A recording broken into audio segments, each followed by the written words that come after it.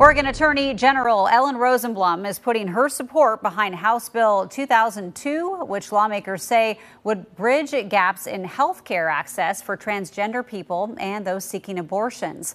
The bill would make it a crime for anyone to interfere with a health care facility, punishable by up to a year in prison and a $6,200 fine. Oregon is currently in a multi-state legal battle looking to overturn a North Texas lawsuit that would strip FDA approval from a common abortion drug.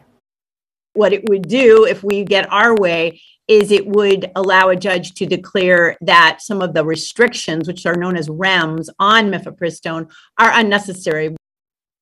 No ruling has been made in that Texas abortion pill lawsuit yet. Of course, we will keep you updated.